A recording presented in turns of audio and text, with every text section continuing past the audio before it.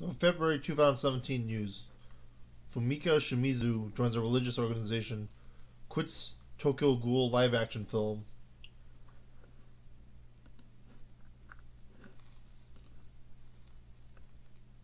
What do I think about it? Good for her. I'm atheist, but I'm also an American. Freedom of religion. She don't harm anybody. She's been private about it. She don't shove it in people's faces. The only person making a big deal out of it is media, like Scientology, so what do I care? If people can believe in God and that Jesus got resurrected from the dead, they can believe in this guy being Jesus too. Like, it doesn't make a difference to me. This has happened multiple times. He's been quiet about it. Nothing bad's been happening about it. It's a pro-Japan group. Some people feel strong about that. I doubt any of the people who watch Super Sentai have been from America. And I have concerns over patriotism, but Reiko Chiba's a patriot too, and she's been pretty good to the audience, so why not?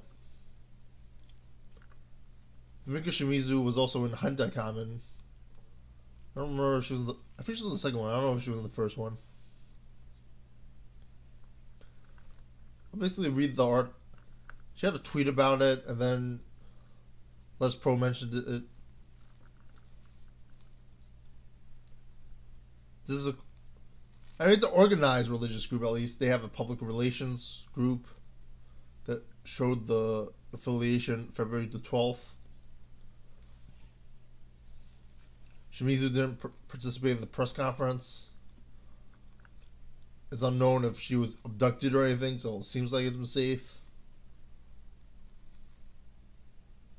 It says in this article by Gurashi that she had been attending religious events since childhood for Happy Science.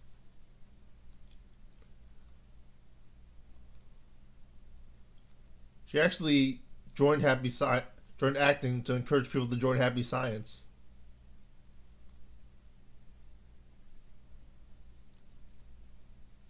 Her works, however, don't reflect that of Happy Science's vote, and there could be some sort of brainwashing involved, but there's brainwashing Christianity too.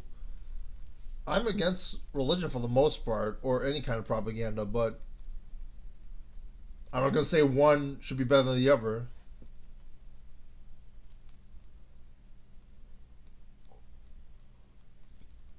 She didn't like the idea of eating human meat in Tokyo Ghoul. She didn't dislike the idea of being a gravure model and being in swimsuit DVDs.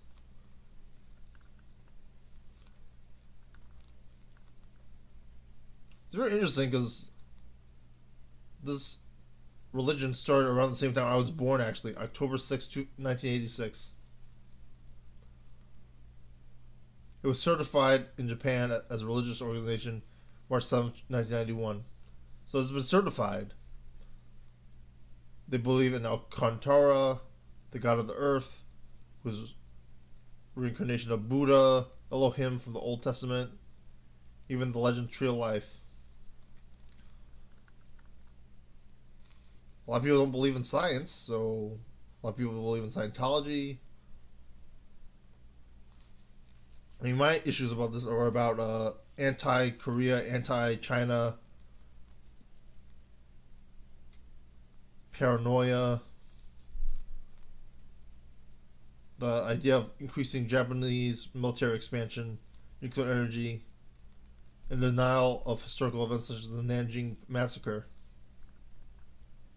which deeply affects me because I'm Chinese.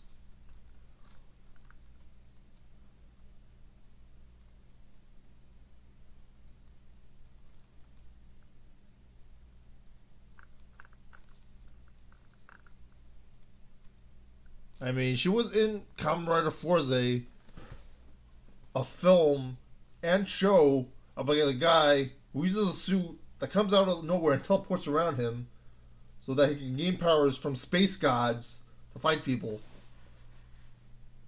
And she did that job very well. Immersed herself in the role very well.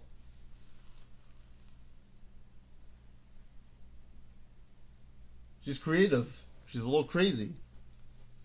It was a crazy concept. It was art. It worked. I don't know if she should go back to Fourzes or... I'm really curious about what the actors think about her movement, and if anyone's interviewed the cast about her affiliations outside of the cast. Was she distant? Did she not really associate herself with the crew? Was she very weird? Was she even weirder than Yuki was in real life?